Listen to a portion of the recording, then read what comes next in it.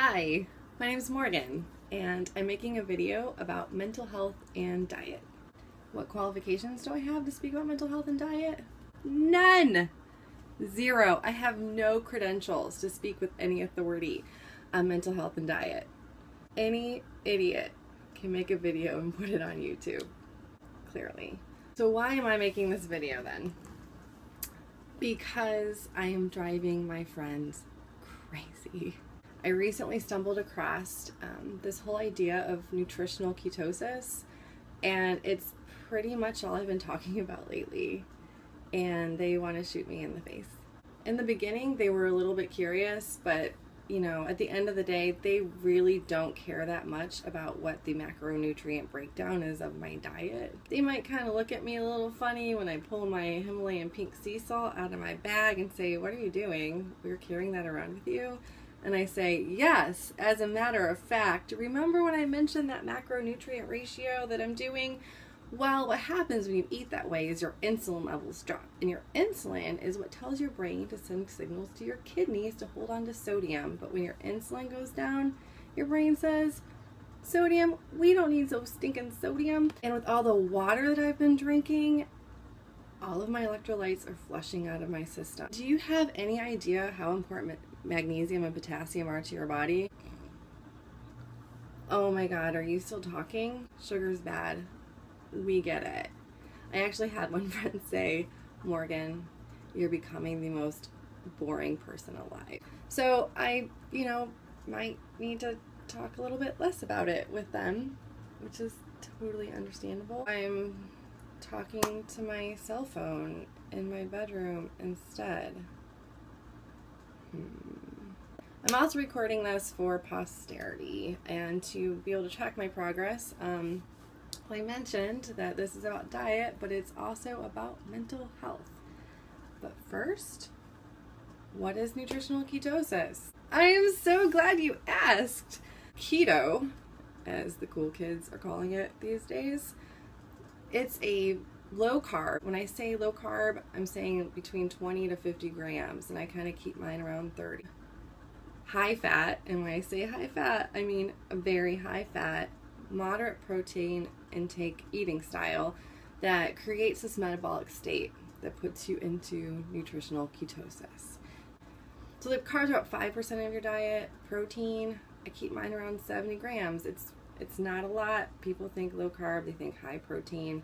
That's only about 10 to 15% of my diet. So if 15 to 20% of your diet is only coming from fat and protein, carbs and protein, where are you getting the other 80 to 85%? From fat!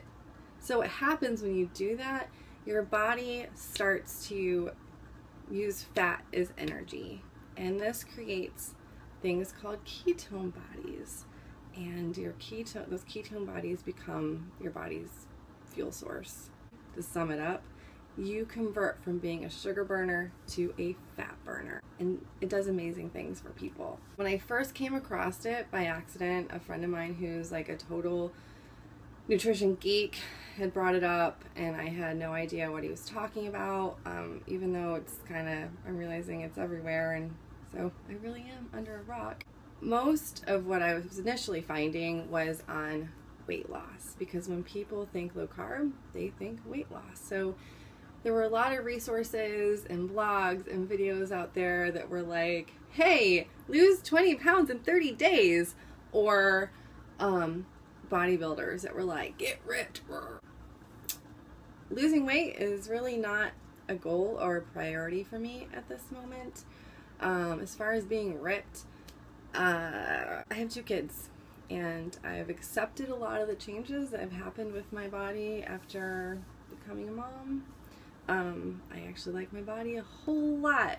In my 35 years on this earth, I've never had like super defined abs or been ripped. That might be really awesome, but I don't really know what I'm missing out on, so it's just not a goal of mine at the moment. So if I'm not trying to lose weight and I'm not trying to, get a 6-pack, what the heck? Why would I be interested in this, and why would I be driving my friends crazy talking about it? Turns out, initially, nutritional ketosis, not to be confused with diabetic ketoacidosis. Nutritional ketosis was used in the 20s to treat children with epilepsy, and it was actually really effective. And I read that and I went, oh, no, what? If you know me and are watching this, which you're not because you don't want to hear me talk about it anymore, but they would be saying, Morgan, you don't have epilepsy and your children don't have epilepsy. And I would say, yeah, you're right. We don't. However, as you know, I do take a medication called lamotrigine.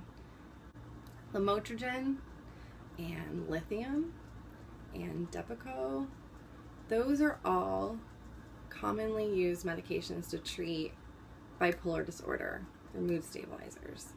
They are also anti-seizure medication to treat epilepsy. Do you see where I'm going with this?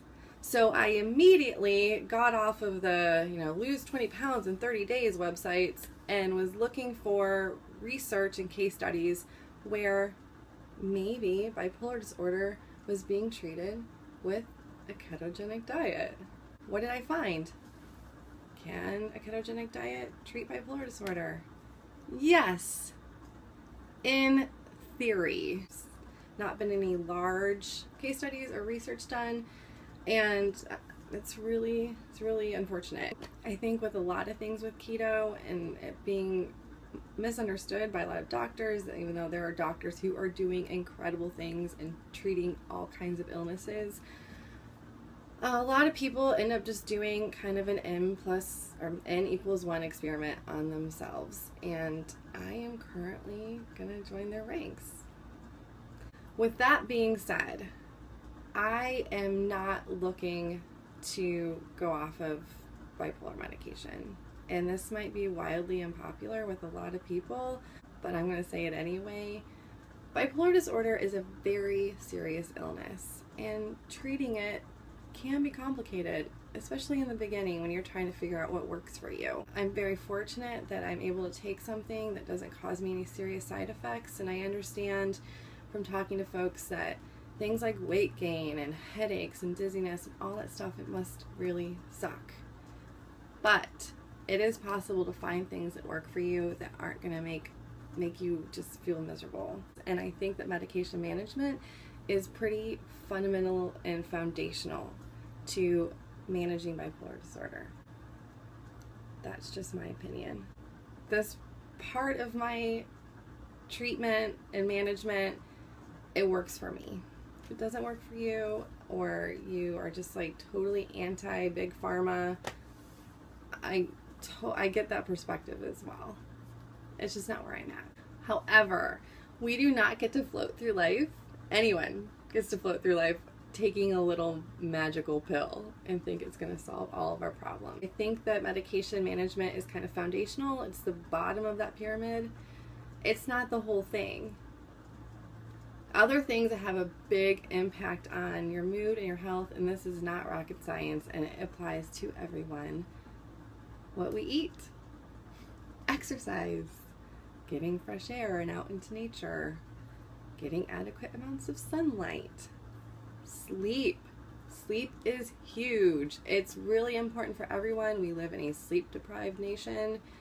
If you have bipolar disorder, sleep is your friend. It is also your canary in the coal mine, and if you are getting too much or not enough, you can track how your mood is doing.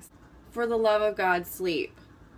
The other aspect, I think, to mental health, I think physical health, and it applies to everyone across the board, not just people that are managing a mental illness, is having a rock solid support system. And I'm really fortunate in that I have that, and I want to keep them, which would be why I am talking to my cell phone right now in my bedroom, and to whoever you are instead of them, because they need a break from my current ketogenic diet obsession. They're happy for me, they just don't want to hear about it anymore. So I think that the whole tracking mood in terms of my diagnosis goes is more of a long-term game. In order to really see if it's helping, that's, you know, months out. In the meantime, I do believe I'm going to be seeing changes in my physical body and how I feel and in my energy levels, which all impact our mental health. So thank you for letting me get that off my chest, because I love my friends and I want to keep them. And on that community aspect, and I cannot state this enough, it is crucial. Like, it is so important. I think it's probably one of the most important aspects of our physical health, not just our mental health. And if you're struggling right now and you're kind of in the beginning of this journey, whether it's with keto or bipolar disorder or any sort of depression or loss or shame or addiction or whatever it is, community is crucial. You need it. If you don't have that, or you're not really around people you think are going to understand, in terms of mental health, I linked down somewhere in the notes in the YouTube lands some links to different nonprofits and groups that you may be able to reach out to for resources. You also might be able to see what they have going on in your community, and you might find some of your tribe, because, you know, while I have a very diverse, eclectic, wonderful group of people around me, talking to people who share your experiences and can relate to what you're going through is like, it's the best. It helps a lot. So that's it. This person who has no qualifications or credentials will be checking in periodically to talk about all the things and all the feels. I'll let you know how all that's going, because you're kind of curious about that too. Maybe you're doing this and I want to know what you know, or something. All right, till next time.